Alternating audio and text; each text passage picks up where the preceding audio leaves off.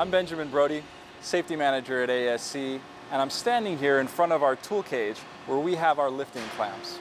Now, lifting clamps are an important tool for doing lifting of plate.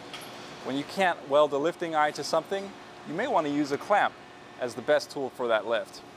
But when selecting a clamp, there's a few things you need to think about. We have a helpful work aid which outlines what clamps we have and what things to consider when selecting a clamp. You should also check the clamp's data plate. The first thing you want to look for when selecting a clamp is the orientation of your lift. Are you lifting a plate vertically or horizontally? Depending on the orientation, you're going to pick a clamp that's rated for that lift. The next thing you want to check is the clamp's maximum, but also its minimum load capacity. And that makes a clamp a little bit different from a sling or a shackle, which only has a maximum capacity.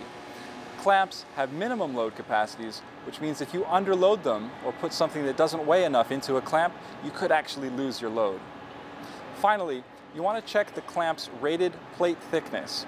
That's also going to have a maximum and a minimum plate thickness, so don't put something that's too thick in a clamp or something that's too thin. And again, when checking what a clamp is rated for, refer to the data plate on the clamp, and you can also check the work aid that we have posted on the tool cage.